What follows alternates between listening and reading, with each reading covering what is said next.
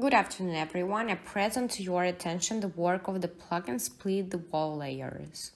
Often when working in Revit, on the early stages of a project, we are basically doing all the walls multi-layered.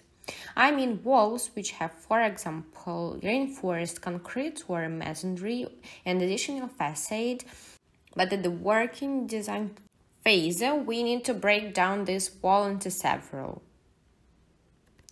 For example, so that separately there would be reinforced concrete, separately the front wall, and separately, for example, the trim. In Revit, there is no standard functionality under this task, so you can use our plugin. So let's take a look at how the plugin works at example. Let's create some multi-layered wall. This wall includes a layer of brick, an air cavity, insulation layer, and finish. Let's assume the brick layer is necessary to be a separate wall and everything else. Leave it as a layered wall. Thus, from one wall we've got two of 100 mm and 188 mm. In order to do that, we need to prepare these types first.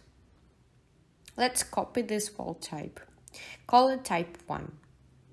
Let's leave only the 100 mm wall in it and remove everything else. Let's rename this type to type 100. Once again, let's copy the original type and make it type 188. Let's remove this layer right here, so that we are left with 188 mm. Let's put our type back in. Let's select our wall, run the Split Wall Layers plugin.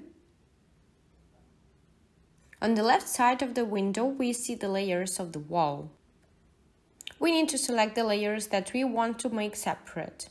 In this case, it's 100 mm brick layer.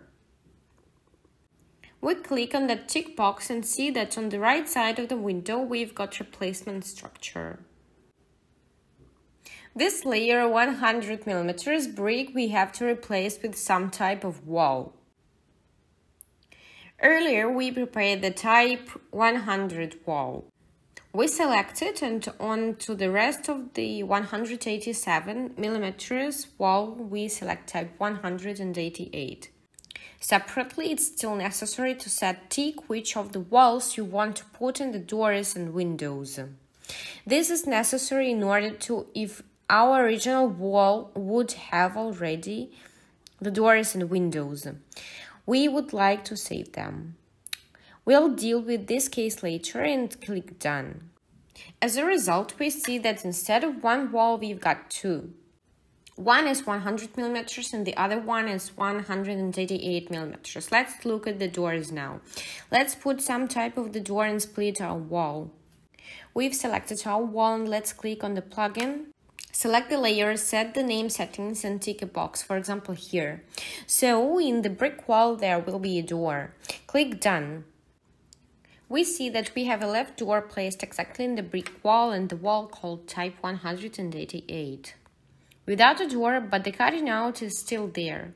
So with this plugin you can easily split the wall layers into multiple walls while maintaining the position of the doors and windows. That's it for now. Thank you everybody, subscribe to the channel, give us a like, and in the description of the video you can find a download link for the plugins with a free 2-week trial version. Bye everybody.